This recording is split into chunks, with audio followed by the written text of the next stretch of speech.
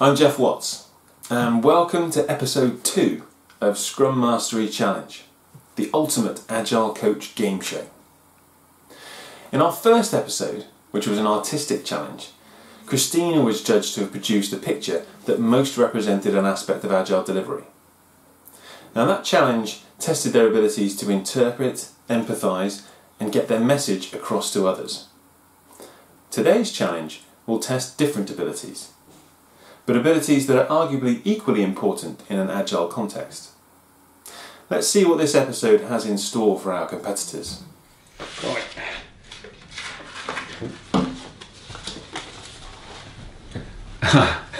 Estimate the number of pieces of pasta in the jar. Closest estimate win. Estimation is a tough challenge, and all Agile teams will come up against it at some point. The good news is that here we've got some experts, some Agile coaches with years of experience of estimation and a lot of the theory behind it. And estimating pasta is nowhere near as complicated as estimating the difficulty of real, multifaceted work. So this challenge should be easy, right?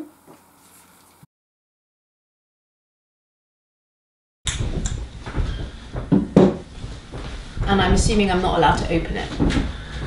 Well, what does the task say? Okay, estimate. Yeah. Bad at numbers.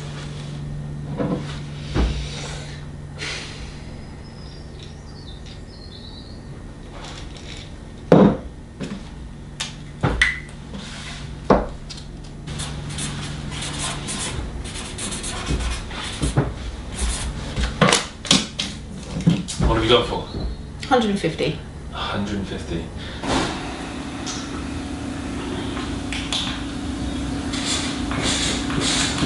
Place it on top.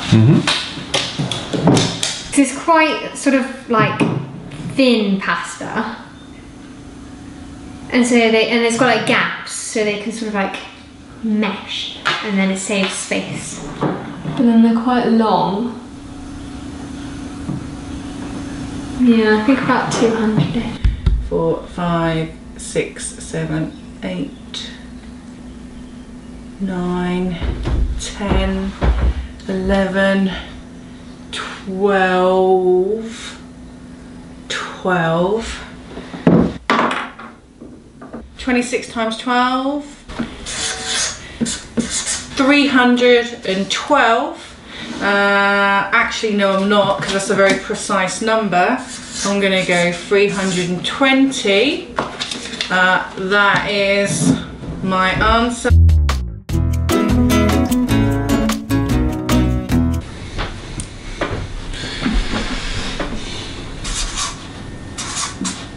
Gone with 353. What's the thought process there? I could see about space for about 20 at the bottom, and then it seemed like there was about sort of 20 layers worth of pasta, so I've sort of assumed that there's some air in there. Gone 350. 20 times 20 is 400. But What do you think? Terrible at estimating large numbers of... See, there's a theory, isn't there? 1, 2, 3. I'm going to say, Geoff, 148.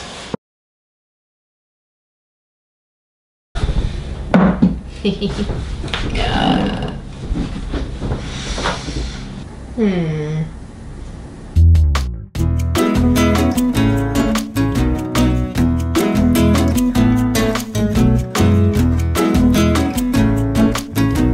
put 150 initially, but then I thought, I counted a couple of those and I thought, well no, you probably won't have 150. So I went to around 90. Comparing the two jars, maybe just under double, so I put a number of 160.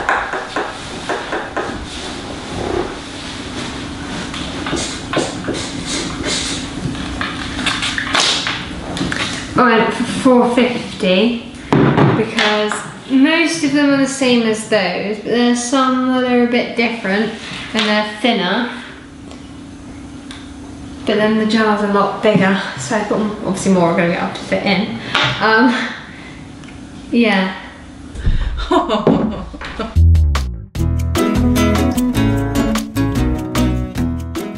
So I reckon it's just under double the size. So I am gonna say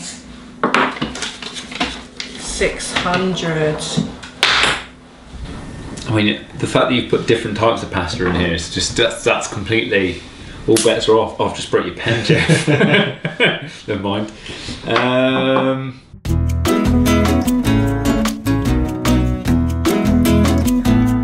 Alright. 718. Yeah. 718. Yeah. Can I look at both of them? Alright, does it give me a clue? Numbers of how big the jars are. It doesn't, does it? 21. No, the numbers are not helpful.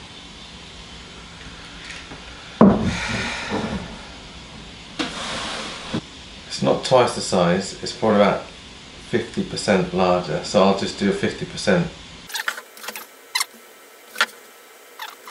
300 and... yeah, so keep it simple. 300 and... no, say 300.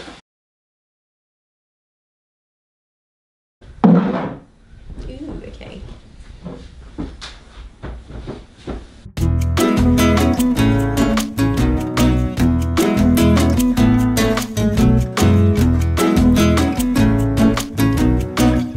Changed again.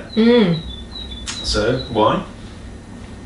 Well, I counted how many bits of pasta there were in this section, and I just kind of just randomly guesstimated and sort of said, right, there's about 10 here, 10, 20, 34 or whatever. So I figured that there's actually more like 80 in here. What's really funny was I put 150 on this originally, and then I changed it because I started doubting myself. From 80, this looks like it's roughly double. That went back to 150, and this one, but it doesn't look like it's double. I think a bit less, so about 200.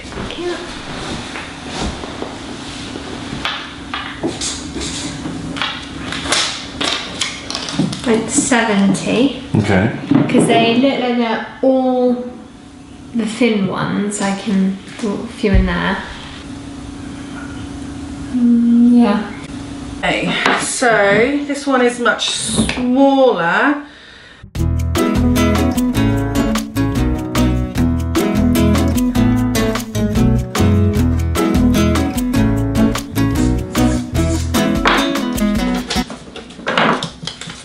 I'm gonna go 100. 100. Okay, bring it on. Jar 3. Jar 3.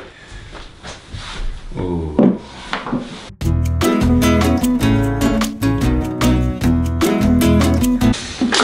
121. Okay. What's the thought process there? Bit less than that. Look, quite well. Probably about, looks like about a third of that jar. I mean, I'm pretty much, my strategy now is based on the fact that this is close to correct. Different pasta, Geoff. Oh, what was it? No. There's different pasta in that one now. I made an assumption, you see.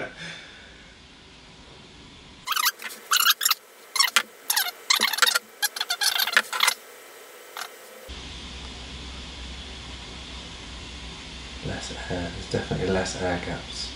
So I think it's more. So I'd say it's less. It's about half, but just more than half. So I'll say, I'm going to say 74 for that one. 74.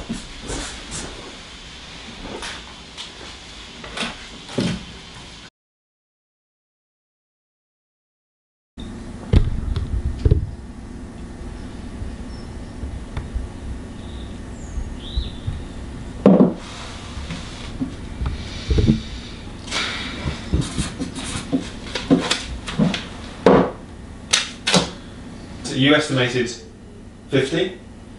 Happy? Found a penny today, luck might be on my side. Yes, I'm happy. Okay.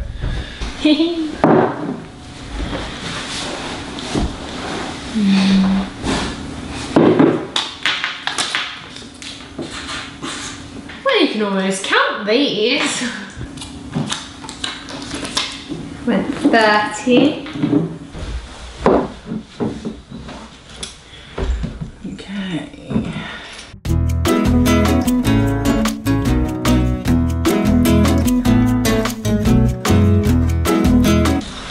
Okay. 50.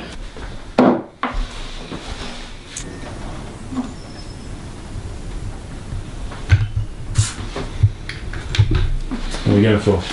Gone for 49. 49. So there we have our estimates. Some very big differences, but much more variation on the bigger jars than the smaller ones. When given the chance to change their minds one final time, Christina and Freya both changed their estimates, but Paul, Sam and Helen stuck with their originals. Let's see how they did. 298. Oh, blimey, really? Yeah. Oh. Really? Are you sure? Does not look like that many. That's not bad. Alright, I'm actually quite comfortable with that.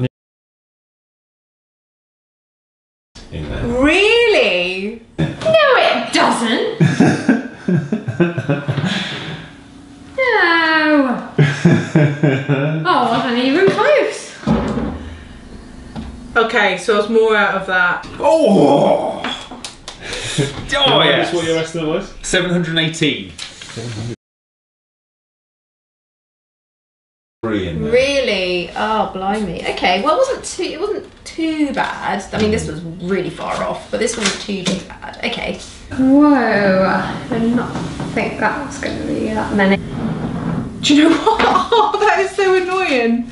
I was at 120, wasn't I? 3.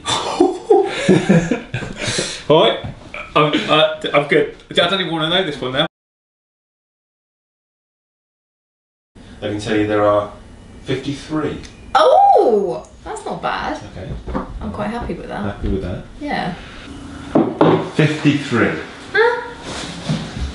Okay. 53. Oh,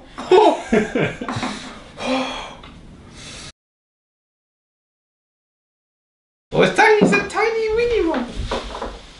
I can probably count these. Can I open it? Can I open it? What does the task say? Yes, I can open it. There's only something opening it.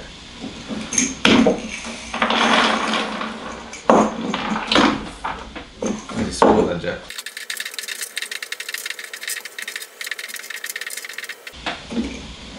$53.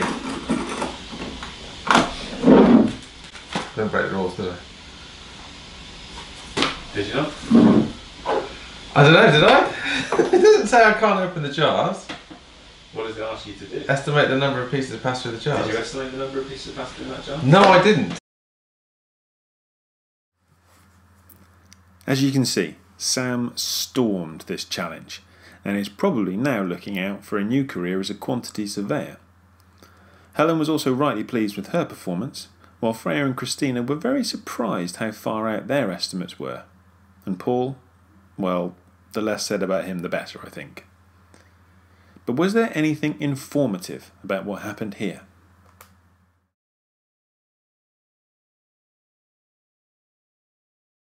The first interesting observation for me here was around what we call orders of magnitude.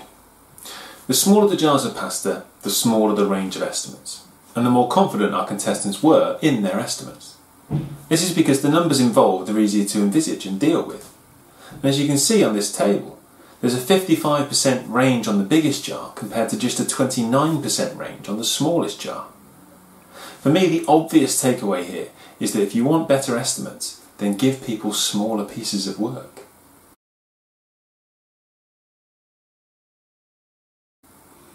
The second observation for me was that our competitors all gravitated towards relative estimation. Now that's probably not a surprise given that our contestants are Agile coaches, but even Freya, who isn't, found comparing much easier than actual estimation. You'll have noticed our contestants picking the jars up and looking to weigh them up against each other. The beauty with relative estimation is that if we're relatively right, then we can quickly take advantage of any actual data that we can get to make all of our estimates more accurate. And if we're relatively wrong, then it's much quicker to re-evaluate our estimates.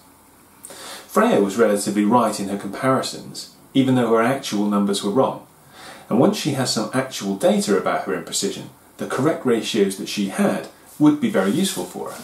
There was a difference between the amount of time and effort that some of our contestants put into estimating compared to others. And it seemed to me that the people who put the most amount of effort into trying to be precise ended up with the most furthest out estimates. Perhaps we can overthink things and we can actually work ourselves away from the right answer.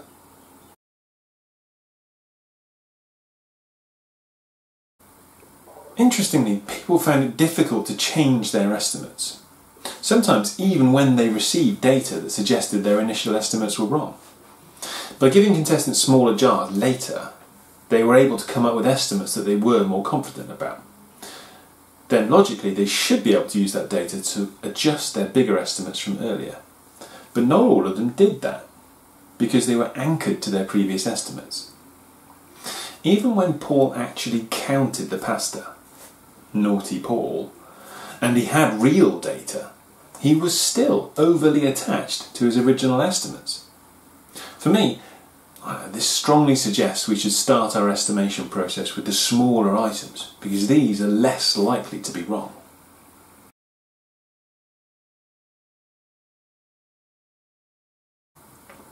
The final interesting aspect for me here was nothing to do with the actual estimation process, but actually related to what we call confirmation bias.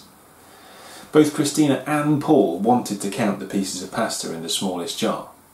I told them both to reread the task to see if that was allowed, and they both saw different things, even though the wording was exactly the same.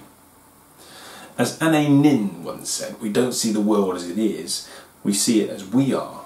And we tend to look for what we expect and what we want to see, rather than what's actually there. And we'll filter out what we don't want to see or don't expect to see. Now in general, I'm in favour of challenging rules and assumptions to be creative, but as Paul learned the hard way, you've got to do that carefully. Estimation is a difficult thing for people to do. Generally speaking, human beings are not very good at estimating. And when we're doing it on our own, we've only got our opinion to base things on. Luckily, in an Agile team, we can take advantage of lots of different perspectives. People with different experiences, people who are optimistic, pessimistic, they can see different angles to things and weigh those up almost in a wisdom of crowds kind of approach, come up with something more useful and rounded as a team. So let's see what that does to the leaderboard now that we're 2 challenges in. Well, Paul's misreading of the challenge leaves him last, while Christina maintains her overall lead, albeit only just, with a bunching up in the middle, as Sam, Helen and Freya are all on 6 points. This means it's very close as we move forward with the competition. Well, that's the end of our time box for episode 2 of Scrum Mastery Challenge, and we're almost done. I hope you enjoyed the episode and found it useful. Please make sure you're subscribed to the YouTube channel so you'll be the first to know and you don't get any annoying spoilers from your colleagues at work. Leave us some comments. What would you have estimated? Do you have any good ways of estimating in your teams? Until next time, good luck with your own Scrum Mastery challenges. And to get us to done, here are the credits.